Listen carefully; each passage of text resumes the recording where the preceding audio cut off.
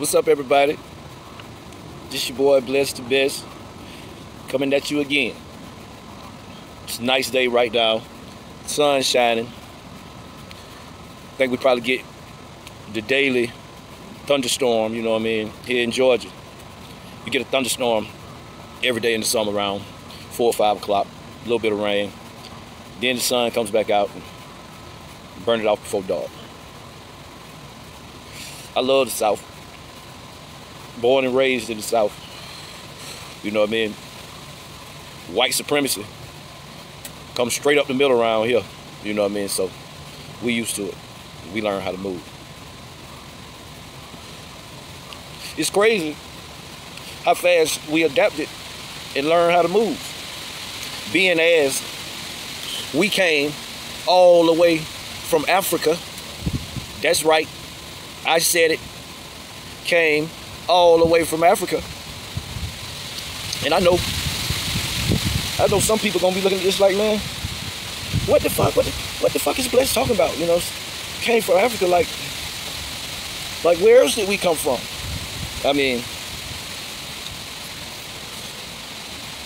no, man. All weekend, I've had several people come at me telling me that none of us came from Africa in the slave trade. All of us was already here on Turtle Island. All of us was natives to this land, North America. You black power guys came through in the 20th century and fucked everything up by telling us to vote when everything was already ours in the first place. Y'all came through and infiltrated the indigenous movements and blah, blah, blah, and blah, blah, blah. So that's why I have to state, you know what I mean, that I'm descended from Africa. Because, you know, these days, you know, in this internet age where information pays, especially unique, off-brand, pieced together, speculated ideologies, you know, long as you can find your niche, right? It's a group of people out there that's been waiting for a leader, for a new niche, you know what I mean? A new niche that accepts all types of weirdos, man, all types of weirdos, and only thing it requires you to do is talk. Maybe hire a lawyer or two. Man, I almost got away with it. If it wasn't for those pesky Pan-Africans coming through, trying to trace their shit back, you know what I mean? Trying to reconnect, you know what I mean? Feel they got a thing for Africa in their heart, you know what I mean? They come through with all this and fucked up everything. So I have been looking for evidence that this is true. Name keep popping up. Dane Calloway is screaming at the top of his lungs, trying to convince niggas that they have absolutely no connection to Africa, which is something that's debunked on its face. It's debunked on its face. So I got to digging around, you know what I mean? I didn't want to be biased, even though I do come into this with a belief backed up by evidence. Sometimes somebody can come through with better, clearer evidence to the contrary. Each and every time that happens, I change my stance. My opinions change as facts are revealed. Okay. Elders, man. Elders. I mean, it's no substitute for time spent on this earth. Every day, looking, listening, and learning. That's the foundation of knowledge. The first man looked at what was already here, and from that foundation of knowledge, he copied things that God set into motion, you know, like animals and stuff like that, and he learned. That's how you learn. So, I started my searches. I'm not telling you I went and dug through no fucking libraries and official this and official that. And 99% of the people that will watch this video and have something negative to say, they haven't either. This is the very beginning of my research. Very, very beginning. I mean, I wouldn't even say it's in infant stage yet. It's in embryo stage. But I go in looking for free black people, Negroes, indigenous, whatever you want to call it, right? So if I see somebody like an old person, like an elder, like giving an interview or doing some kind of lecture, you know what I mean, I'll start right there. So I'm just gonna play a little bit of this. Man, I hope I don't get a copyright strike or nothing on my channel about this. Fair use, fair use, fair use. I am trying to teach a lesson here. This is for educational purposes only, YouTube. Bear with me one time. Here we go. I hope y'all can hear this. And it's gonna get to popping right away. I'm trying to let this wind die down a little bit to make sure y'all can hear this, because you don't need to miss this. All right, let's try it. Now the first question you'd ask, free Negroes in a time of slavery? How could that be? Free Negroes? But it was. And the next question would be, well, how did they come to be free? How did it happen that there were free? Were they already here, free, living independent on their own land when the colonizers came, then became enslaved and turned into Negroes from Africa? Okay, that's the story. That's the story. Don't try to run from the story. Here we go. Negroes during a time of slavery. There were several ways in which they were freed. We'd really have to look back to the time when the first group of Negroes were sold by a Dutch man of war in Virginia, the first time for the English in the colonies, and they were sold as indentured servants. Slavery had not yet evolved. Okay. In my other video, I mentioned how it's a technique in media where you mix lies with the truth. Truth, lie, truth, truth. Truth, lie, truth, truth. Get to the other end, it's truth, truth, truth, truth. Mixing lies with the truth. That's what I see at work when I listen to the indigenous American preachers. That's right, indigenous American preachers try to convince me that Africa has nothing to do with my heritage. Walk with me. Okay. I forgot a point. Okay. Another thing that the indigenous preachers do is they try to minimize slavery. They said that we had jobs and it was indentured servitude. I say it was kidnapping, whips, and chains until you fucking die, you run, or you somehow purchase your freedom. Now, here comes the part about the indentured servants.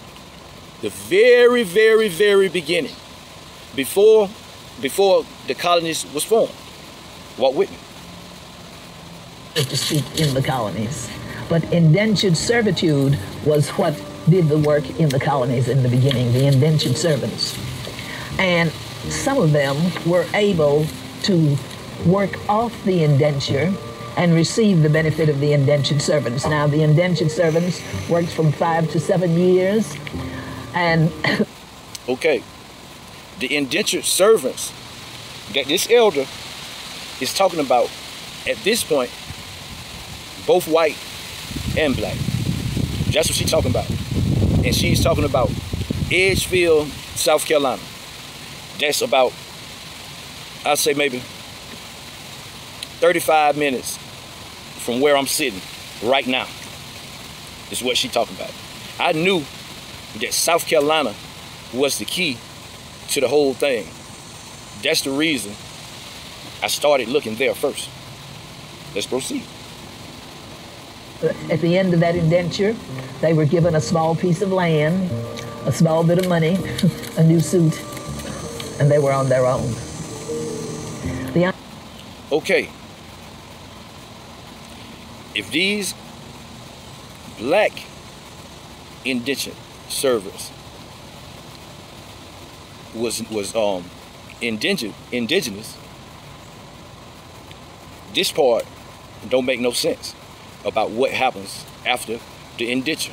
You don't think they would say, well, you know, then they would just go back to their tribe. They don't say that. They said they in a strange land and ain't nowhere to go. Walk with me. The fortunate thing is, though, that the people to whom they were indentured were not always kind, and in many instances they died before they were able to work off the indenture. So it was really in many ways a cruel system. And frequently the indentured servants, when they had a chance, ran away. Negro, and of course, if they were white, they could blend right into the population. It would be difficult to find them.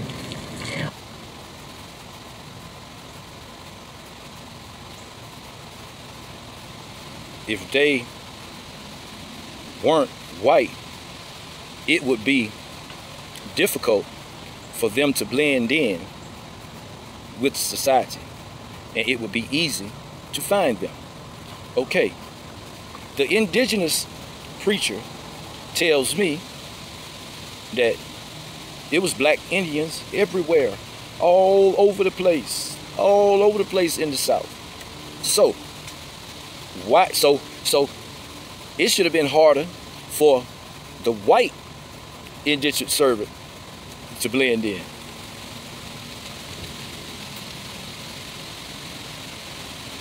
But with the Negroes, they could not blend into the population, and they'd be a standout wherever they went. So it was easier for the system of slavery to evolve for the Negroes than it was, in some instances, to keep the indentured servants indentured.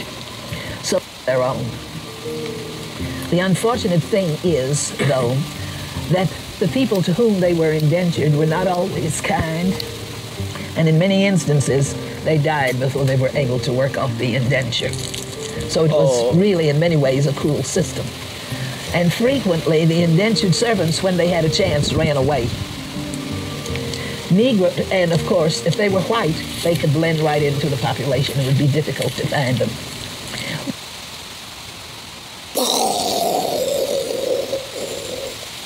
Incoming! Big bomb. Big bomb.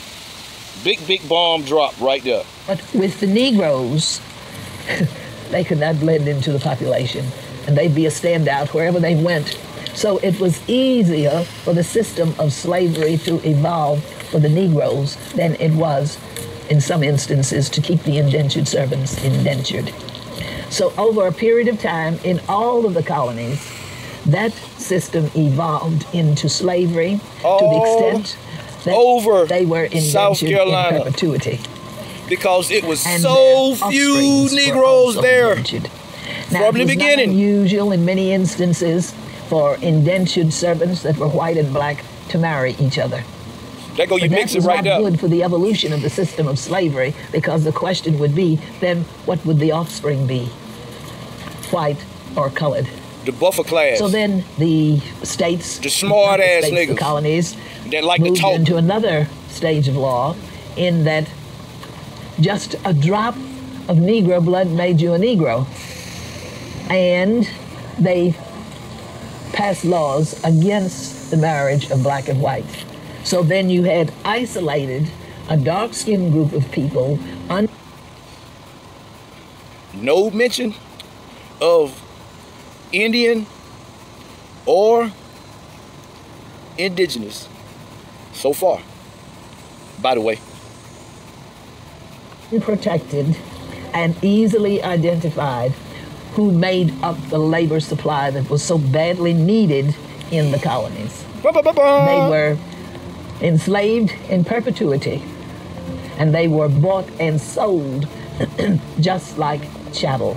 Chattel slavery. So that didn't exist. What evolved into a distinct that system didn't exist. Of slavery in the colonies. In the non-existent colonies, I guess. They also ran away, but they were not able to blend into the population. Again, and I don't want to get bold enough to show the screen, but right now I'm looking at actual posters advertising African slaves classified as Negroes. That's what I'm looking at on the screen right here. I'm scared to show the screen because you know how YouTube is, and as young as my channel is, and as many indigenous preachers that this video is gonna piss off, you know, the ones who teaching that we need to go to court and prove that we're the owners of Turtle Island. They like lawyers. YouTube like lawyers. They got that in common. So I ain't gonna show the screen, but walk with me. You get it. As easily as were the whites. Now we come to the question of how they got to be free. On different plantations, there were different degrees of relationship and different qualities of relationship. In some instances, there were masters who were compassionate and appreciative of their slaves. They were slaves, but they... Something just hit me right then. Okay, maybe these indigenous landowners were the black slave masters that I've heard about here and there. Maybe their own research will reveal that they might owe the FBA some reparations. That's my air horn. I ain't good at it. That's my bomb. Air horn and drop a bomb on that. Let's go. Recognize that the better they treated the slaves, the more work they could get from them. In addition to that, those who lived close, like the cooks, like valets and butlers. I came across, whoa, this wind is blowing. Thunderstorm is coming in. But check it out. I came across some more information. I was looking at names. I was trying to find like a list of slave names, because when I was researching something else before, I saw a list of slave names, and I saw it was a mixture of more African sounding names and Hebrew names. And they said the last names of the people that was enslaved, the number one last name is Smith. The number two last name is Johnson. And the number three last name was Williams.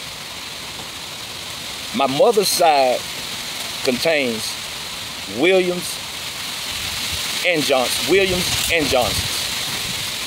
Just as a little, you know, just a fun fact. But let's go. And maids constantly coming in contact with the owners of the plantation.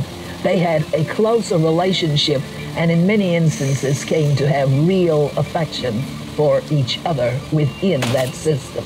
Stockholm Syndrome. One of the first instances in which a group of freedmen grew up, there were some men who came to this country and worked very hard and acquired and worked their slaves very hard, and recognized that they were able to acquire and become wealthy because of the work of their slaves.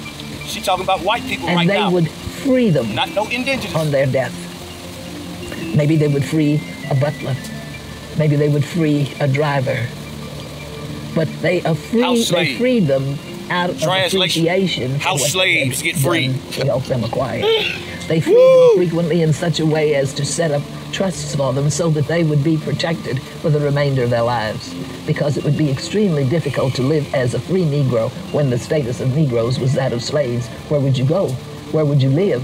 Who would take care of you? How would you exist from day to day? Why wouldn't you just go home? Go back where you came from. If you were from right here, right? It shouldn't matter where you was at. If you was indigenous to the land, you know you know the way.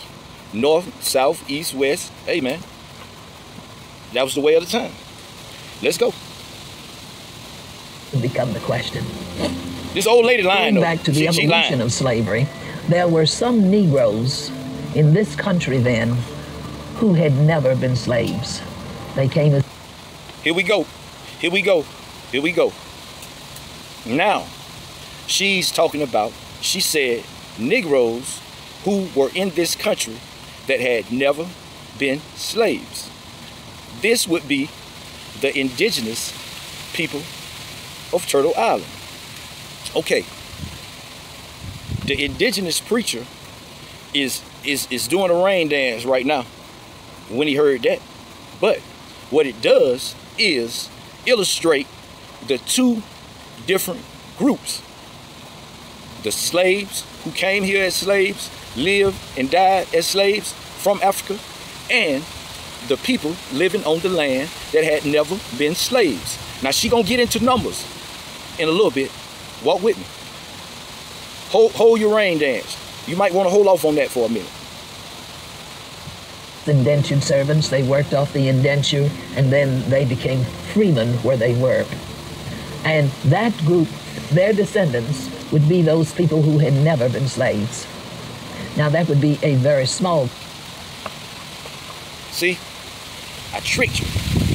I tricked you right then, because just to show you how susceptible your mind is to the information that you want to hear. She said the ones that were free were the offspring of black people who was freed from indentured servitude, meaning they were never slaves and they was free people on the land.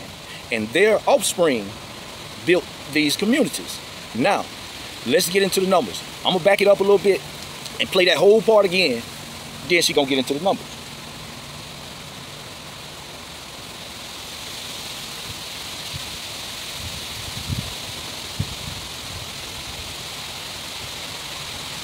Group. But that would make up a free group. The group freed by the masters would make up a free group. At the last meeting of the class, we were talking about the large number of mulattoes in this section, and some fathers were very considerate of their children. The region, and some of them stayed and lived in the region. Now, David has talked to you about this family that came from Africa and established itself in Georgia. Did you hear that? Air horn. Ba, ba, ba, ba. This family that came from where, sis? From where? Run that back. Frequently were very fair in color, not always. They would sometimes take on the coloration of the mother, and sometimes be of color in between the mother and the father. And then sometimes they would be very white-skinned. If they were very white-skinned, then it would be easy to send them north or some other place and free them. There are many subtle ways in which that group became free. Get your popcorn and some ready. of them left the region, and some of them stayed and lived in the region. Now, David has talked to you about this family that came from Africa and established itself in Georgetown. They were all free. Huh? One of the largest and most prominent free Negro families was in Sumter, the Elliots. largest and most prominent black families that came from Africa in Sumter, South Carolina. Non-existent African in Sumter, South Carolina. And she's breaking down the different groups of free black people at the time.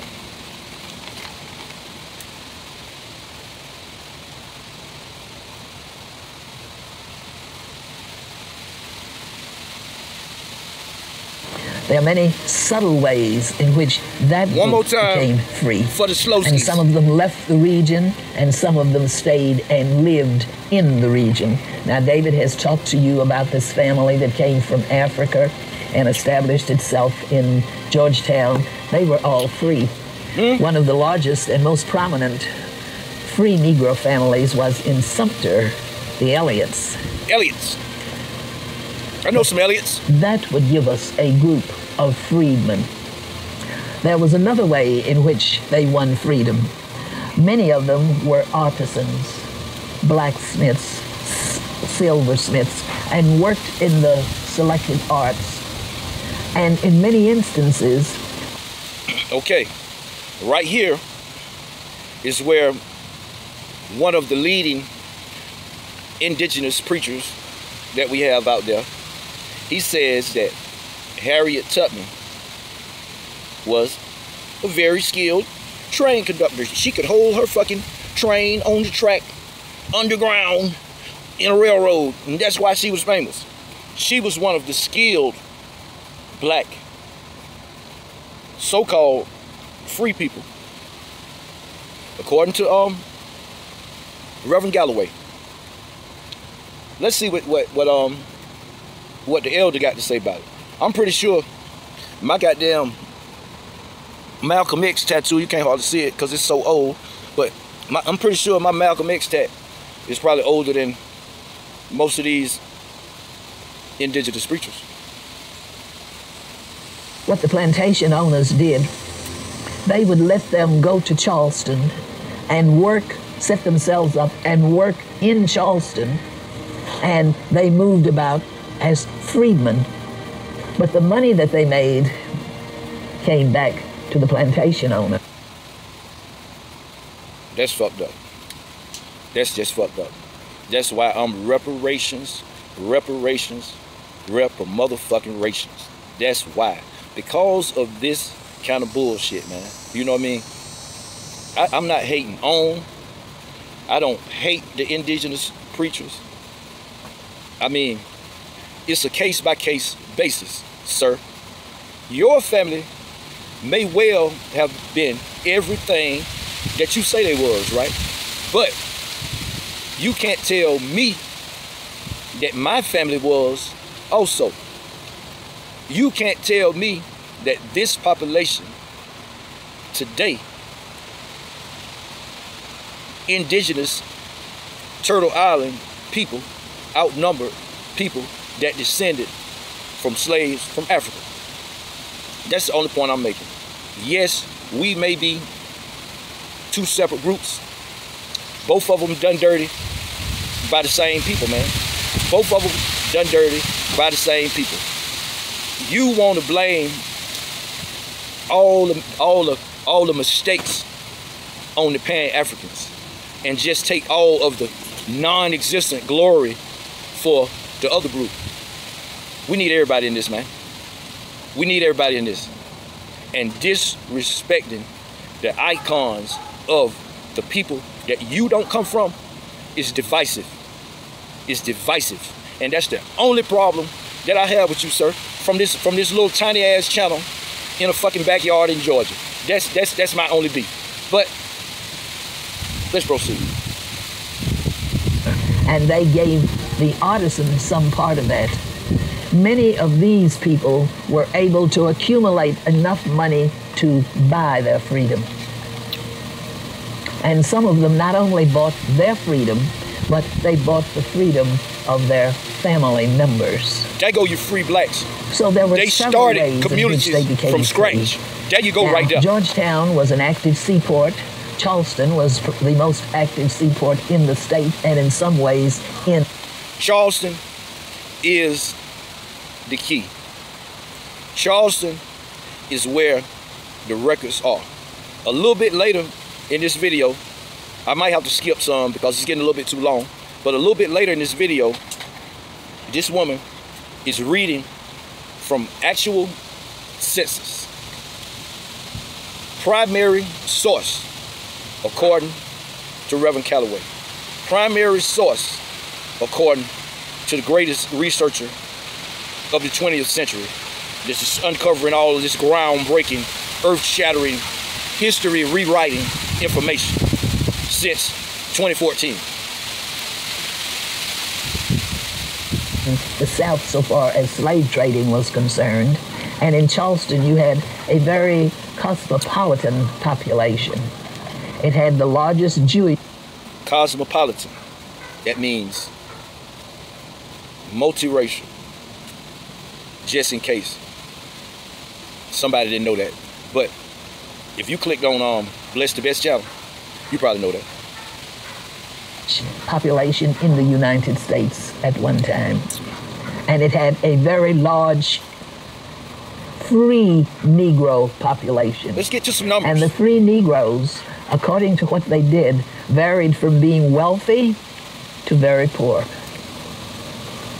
And in one instance, we have a record of a freedman who went to the courts and asked to be enslaved again because he could not take care of himself. And see, weakness and cooning, I mean, probably just as old as man.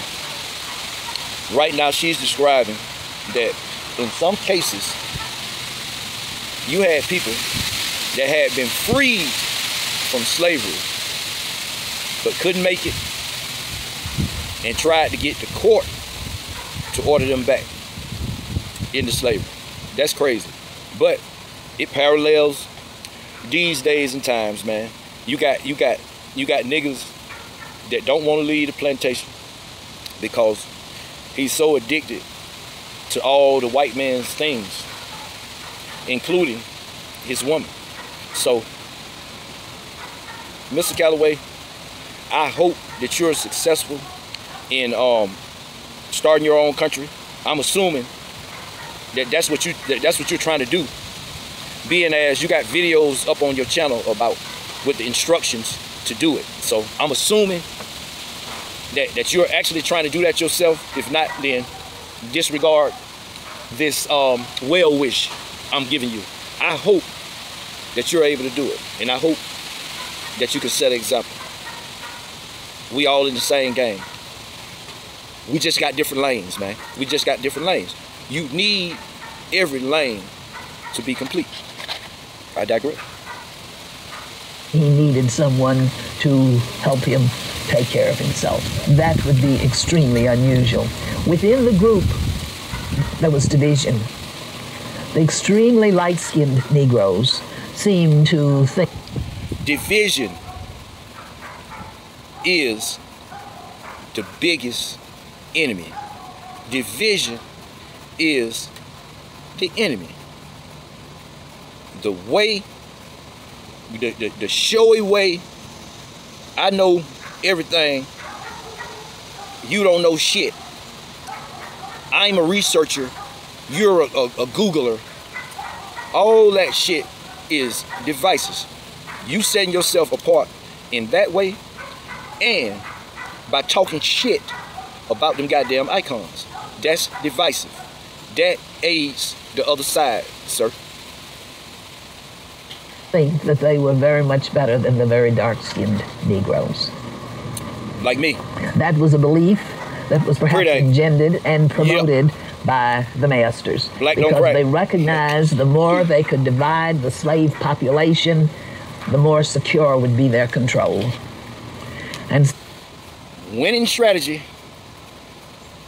Someone really ought to write a dissertation on group control when you think in terms of the large number of slaves over and against the small white population. And they were able to control them by dividing them. On the plantations, we've mentioned the drive. They are able to control them from the minority by dividing them into smaller groups and pitting those groups against each other. Damn. The plan ain't changed. The driver was perhaps the highest position of leadership. The scholar and the PhD is perhaps the highest level of the group. The fucking 10%ers, right? Okay. The 5% nation, an offshoot of the Nation of Islam. They're 85-5-10 rule, right? Okay. The group that they elevate and educate become the 10%. They say out of the 100% of black people, 85% deaf, dumb, and blind. They have no knowledge of their history. They have no interest in knowledge of their history. They have no intellectual curiosity. And a man needs that. You know what I mean? So, the white people get this educated 10%, and what the educated, they allow them to be over the rest of the niggas, but not as high as the white man. So they use their knowledge to lead the 85% astray and to eat off the 85%. It's only 5% of poor, righteous teachers. Mostly elders, some young. You know what I mean?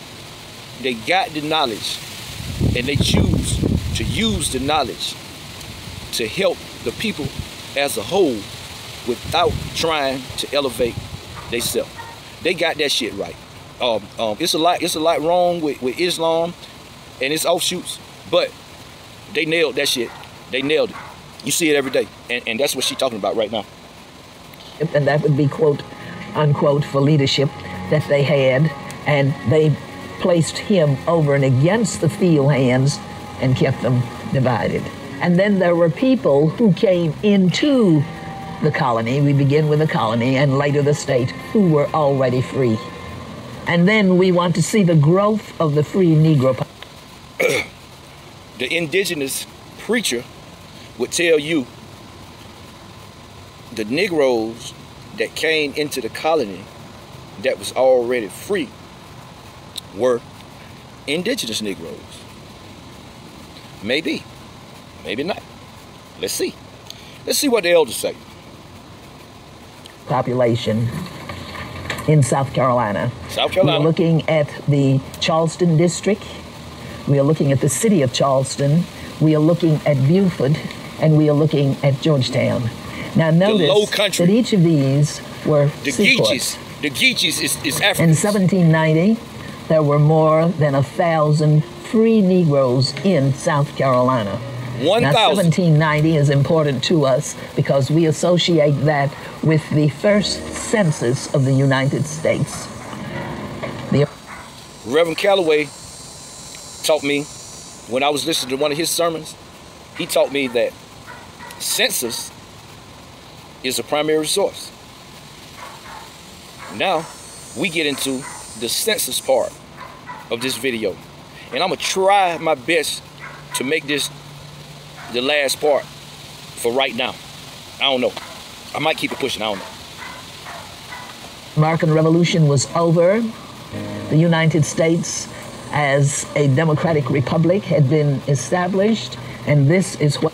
Keep in mind, we just getting to that part where the United States government is being established. We just getting to that part. Let's go. The first census showed. And let's jump from 1790 down to 1860. 1860 is important because 1860 would be at the beginning of the Civil War. And in 1860, there were more than 9,000, almost 10,000 free Negroes in the state of South Carolina. That's the beginning of the Civil War. And in 1860, there were more than 9,000, almost 10,000 free Negroes in the state of South Carolina. 10,000 free Negroes. Let's go back to 1790, however, and look across there and notice that in Georgetown, at that time, there were 113 free Negroes. In Beaufort, 153. In the city of Charleston, only 586. But in the Charleston beginning of the Civil War. And in 1860, listen at these numbers. There were more than 9,000, almost 10,000 free Negroes in the state of South Carolina. Remember who the free Negroes was? 1790, however, and look across there and notice that in Georgetown, at that time, there were 113 free Negroes. In Beaufort, 153. Very small numbers. Only 586. Very, very small numbers. District, you had the beginning of the Civil War. And in 1860, there were more than 9,000, almost 10,000 free Negroes in the state of South Carolina. Let's go back to 1790, however. See, okay, even though what I'm listening to leads me to believe to the contrary, I'm just going to give the indigenous preacher all these numbers of free people at this period. We are going to assume that every one of these free people were indigenous people. How? And a little bit later, she's going to tell you how many were slaves. It's already been established that the slaves was enslaved Africans. How did the numbers get upside down from then till now? Let's jump from 1790 down to 1860. 1860 is important because 1860 would be at the beginning of the Civil War. And in 1860, there were more than 9,000, almost 10,000 free Negroes in the state of South Carolina. Let's go back to 1790, however, and look across there and notice that in Georgetown, at that time, there were 113 free Negroes.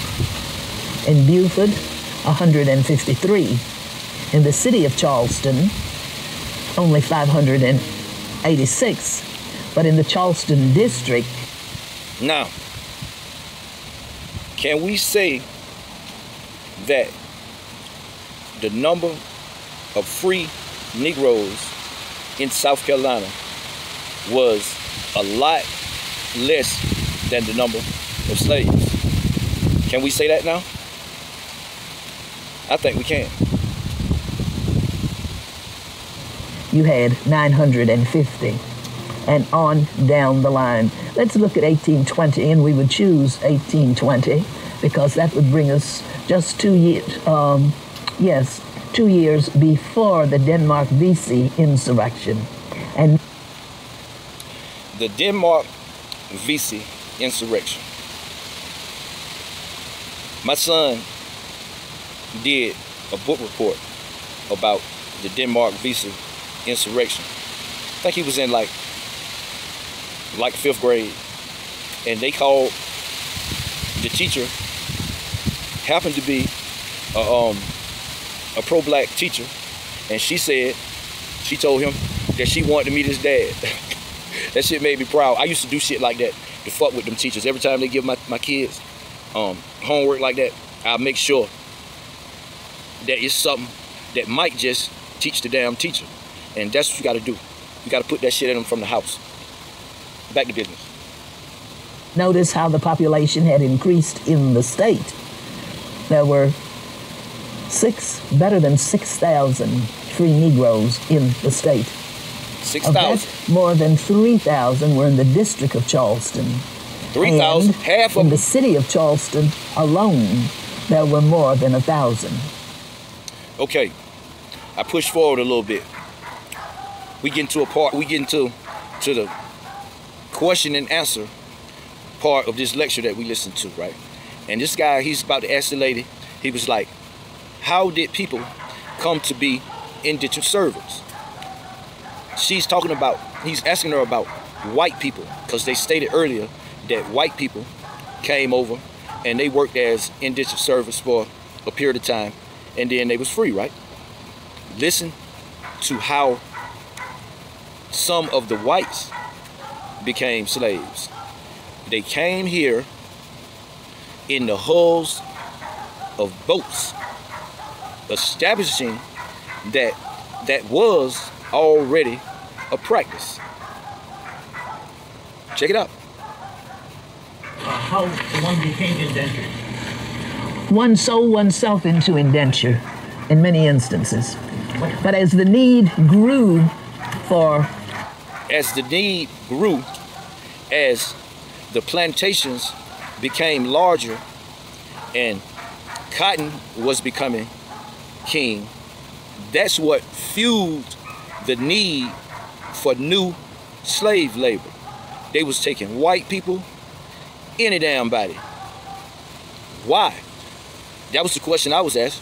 Why would they go all the way across the ocean when they had the labor right here from the indigenous? That's what he said. Direct quote from a comment on my video. Who is Dane Calloway and why is he here? Direct quote from that. Check it out. laborers as they came into the colonies. All you had to do was to be so unwitting as to be young enough and strong enough and go to a pub in England and get drunk. And then when you woke up, pale faces. You found yourself on the high sea. That's what they say, pale faces. In a ship pitching. And that was called Shanghai. They shanghaied a lot of young men out of England.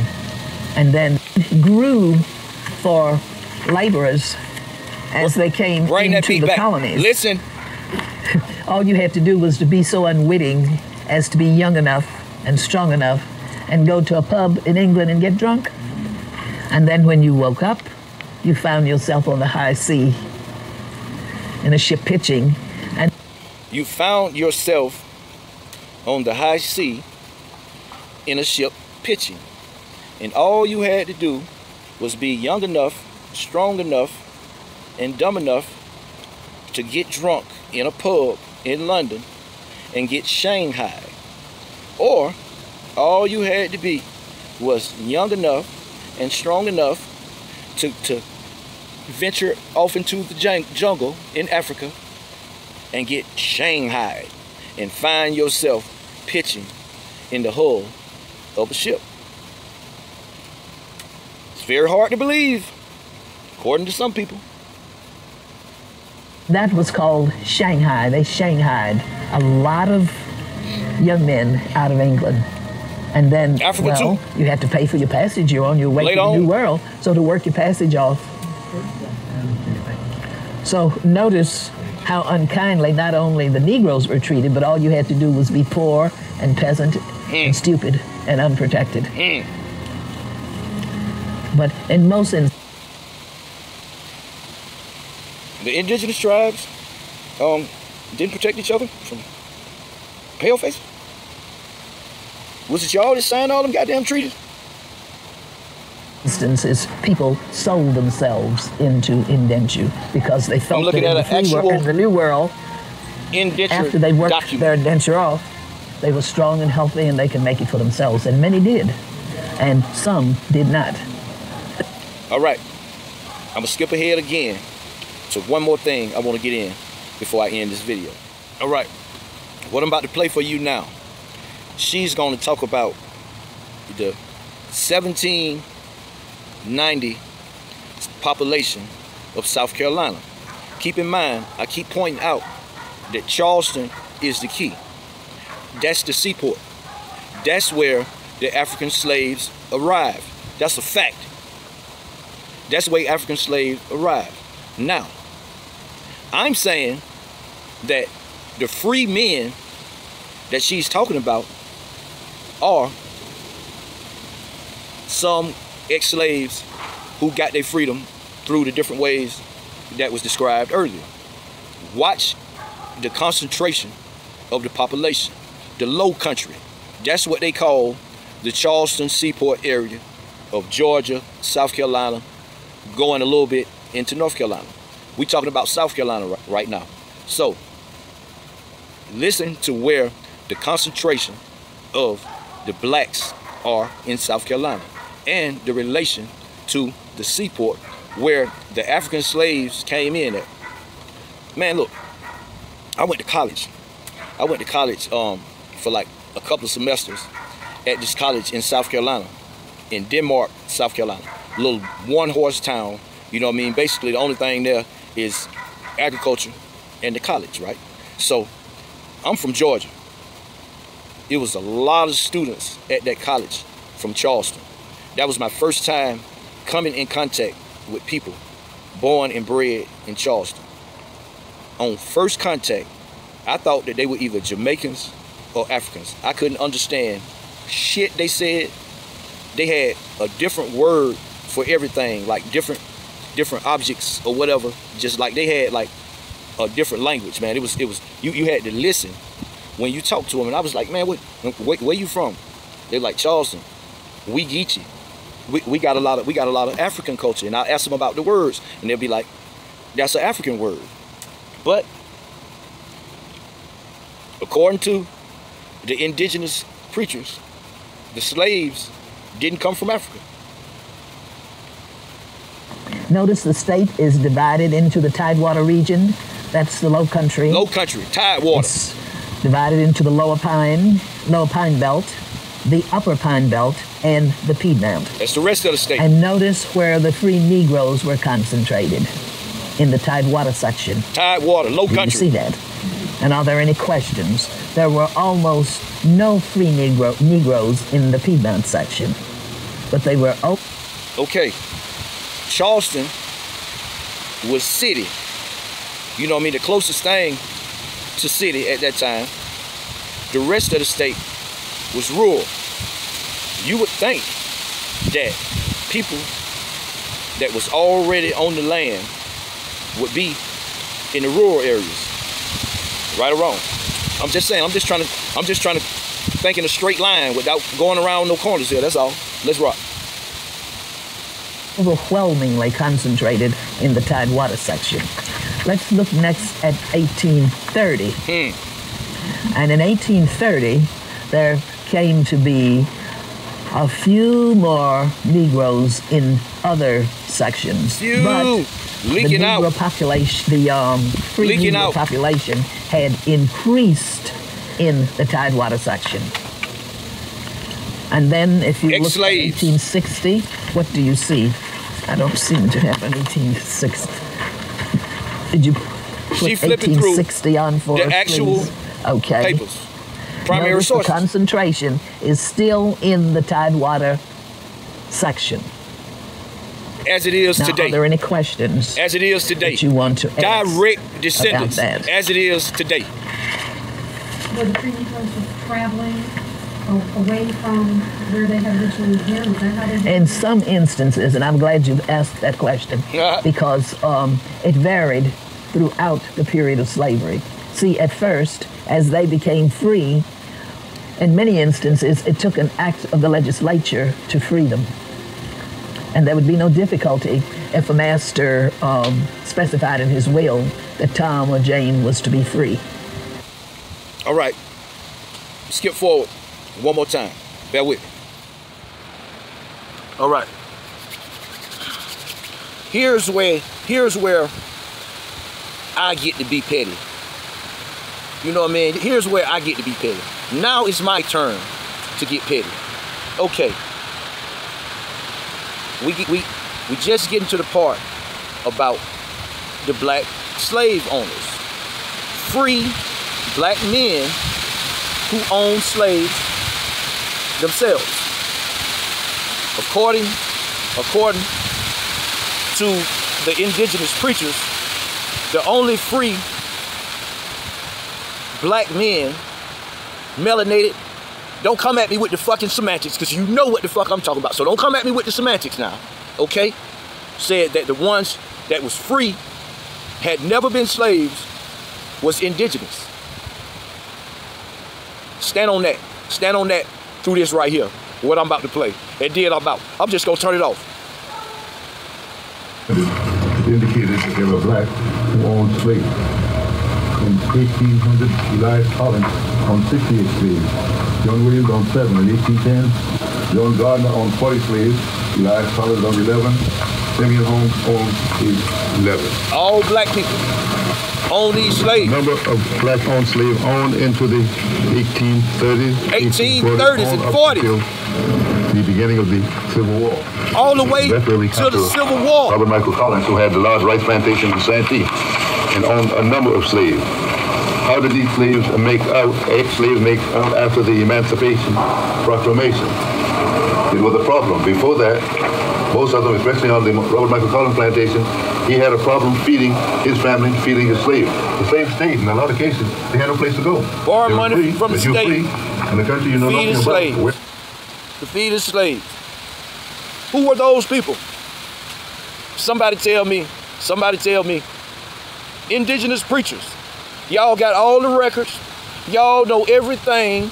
Who were those slave owners and who were the slaves? So were indigenous people enslaving their own people, or were they enslaving African slaves?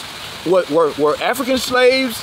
So the only other scenario would be that an African slave came over here, bought his way out of slavery, and became a slave owner himself.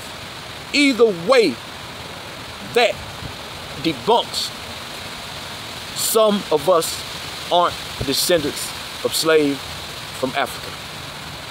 Either the indigenous enslaved their own people right along with the white man, or it's a lie that it wasn't African slaves.